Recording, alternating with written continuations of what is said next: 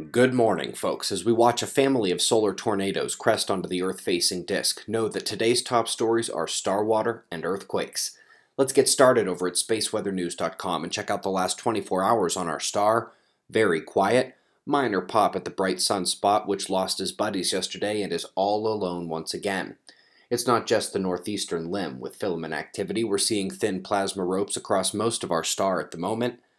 Solar wind took yet another intensification overnight to over 500 kilometers per second, and it drove another instability event in Earth's magnetosphere, but still no storms. The solar wind is coming from the departed coronal holes, meaning this one on the south still has to hit us with its stream.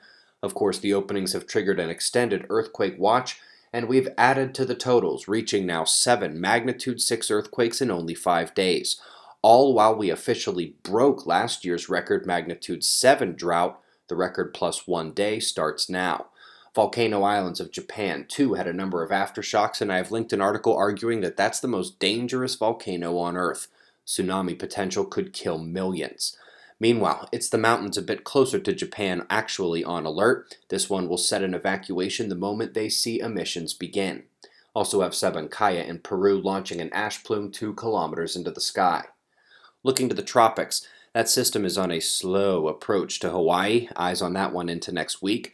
The strongest storm on Earth right now is in that West Pacific region as a powerful Earth spot with a gorgeous display of Whistler lines around the outside. Those are penumbral Earth spot lines, just like around a sunspot.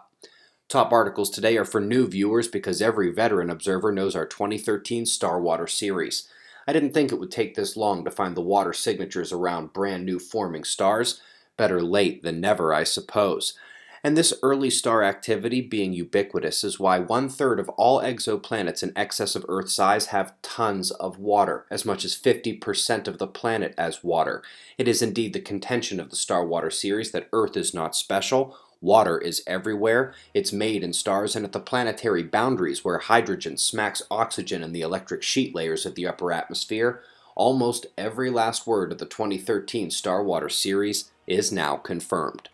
Folks, everyone who registers for the conference by this weekend is entered to win a signed, first print off the press version of our textbook. If you already pre-ordered, we will get you a refund.